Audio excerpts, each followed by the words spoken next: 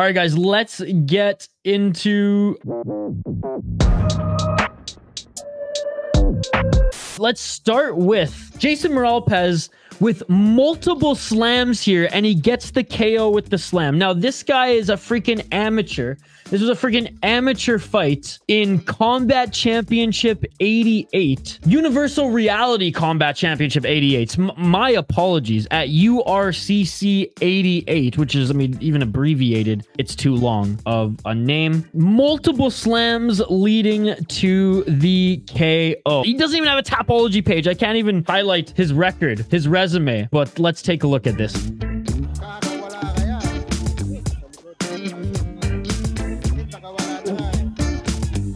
Look at that. He was pretty much already out. Boom. Boom. That one puts him out. That one put him out. You saw his neck was kind of all wobbly there. Boom. For good measure. Oh. Okay, one more time. One more time. It's just too good. It's too good. They're going full rampage. Okay.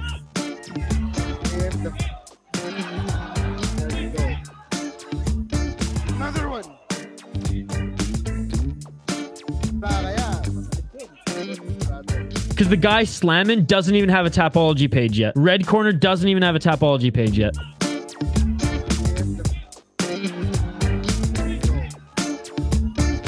Another one. I think right there he was out for a sec. You saw how his neck was all floppy? Oh, then that left.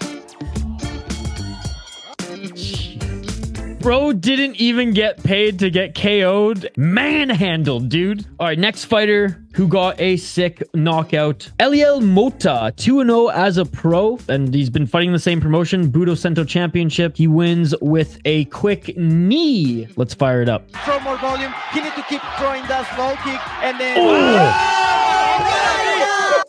By the way, I haven't watched any of these ahead of time other than the cards that I watched this weekend, like LFA 168 as well. Like, I know how that one ends because I was there.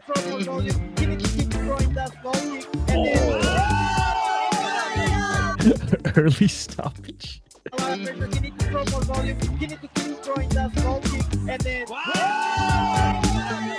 Dude, he was out.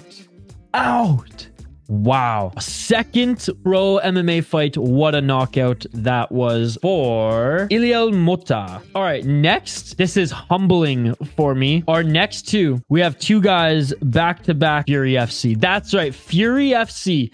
Pretty much since I started dogging it, has been putting together some pretty good shows, both on their Challenger Series and on their numbered fights. And we have two back-to-back Fury FC knockouts here. First one coming from Jacobe Smith. 27 years old. He's out of Fortis MMA. 5 KO, TKO, 0 submissions, 2 decisions. 4-0 in Fury FC. 3-0 in XFN. 4-2, 5-9. But again, he's very new to mixed martial arts, so I shouldn't judge him too much. But yeah, he has been crushing cans. Dare I say, at least he's fighting guys with experience, just guys that aren't that good. But apparently he had a wicked knockout, so let's take a look. He's like another high-level wrestler transitioning to MMA. Our first of two Fury finishes. What not lucky time. Yeah.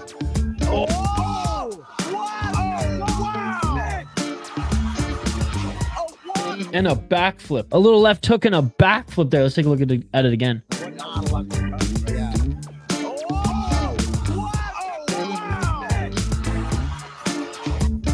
Next, Wright. He is an amateur. He doesn't even have a page on Tapology yet. Back-to-back great finishes on the Fury FC 83 card. You guys know I rip Fury all the time, but they did put together a great card over the weekend. Third amateur fight. He lost his last one. He's getting back into the win column with a beautiful 7-second KO.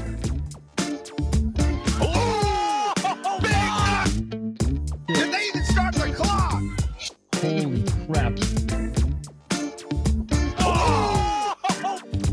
Straight left and just boom with the right. Big knockout! Whoa! Wow! Oh my god, he's friggin' he's dying on the mat. Holy crap. Here we go. Yeah.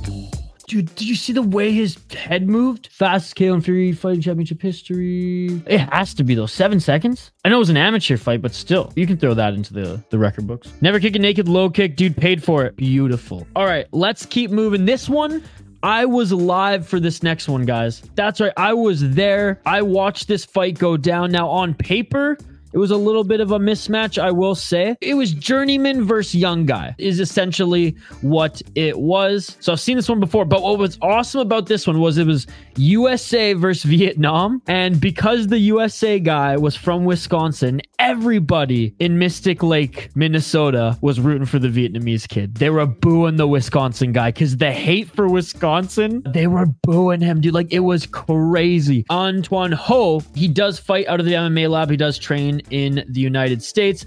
But again, it was just so on brand Minnesotan that they were booing the out of the Wisconsin guy, even though he was American. Tuan Ho, 5-0 as a pro. 22 years of age. He's so young.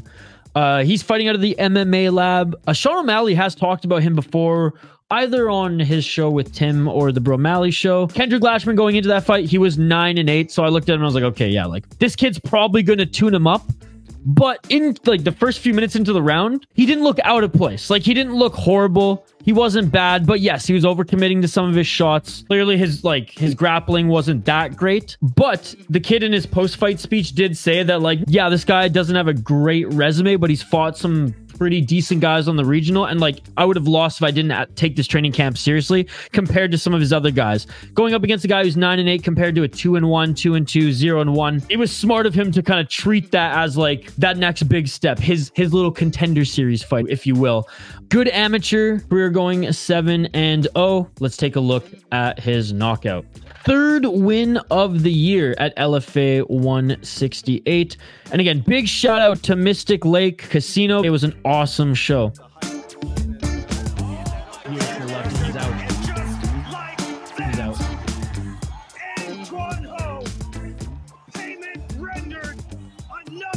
Hey, you can hear me. You can hear me.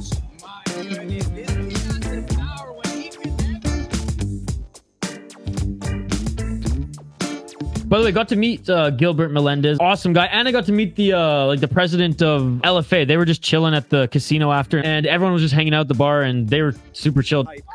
Oh, my dude! The hype coming in as well. Beautiful step in left. You can hear that. The hype coming in as well.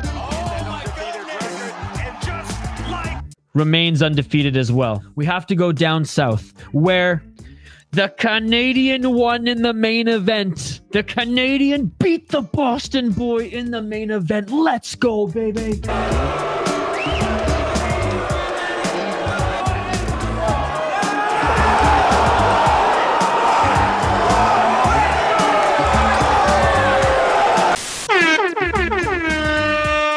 But we also got this.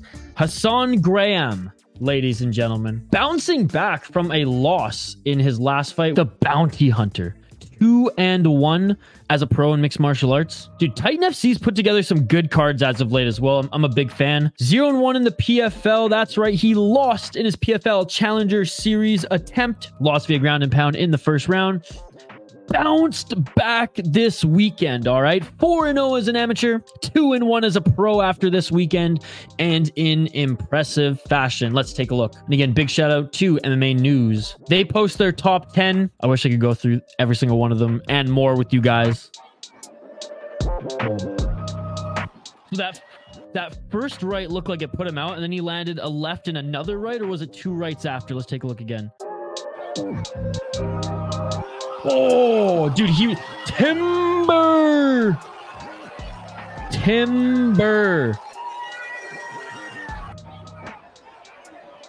Oh my God. Oh, it's amazing.